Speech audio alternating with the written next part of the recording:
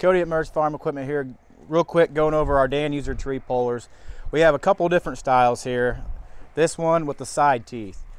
You can use this, say you go around, before you pull a tree, like a good 5-6 inch diameter tree, you can dig around that tree, sticking it in the ground there, you slice up them roots with these side teeth. Real good feature. These are probably our biggest seller, is the side teeth ones. Like I said, cutting up them roots, getting around that tree, digging around it. And what you do, you get around that tree, you grab it, shake it back and forth. Depends on how loose the ground is, how wet it is. You can pull that tree back and forth and then de-root it out of the ground. The other style we have is the smooth edge. Now that's kind of hit and miss on preference on what guys like. Smooth edge, say you're making a pile of trees and brush. They say the side teeth will catch and bring brush back out unless you're high enough. So that might be an option to go with the side edge, or the smooth edged side teeth. Again, depends what you're doing, your preference.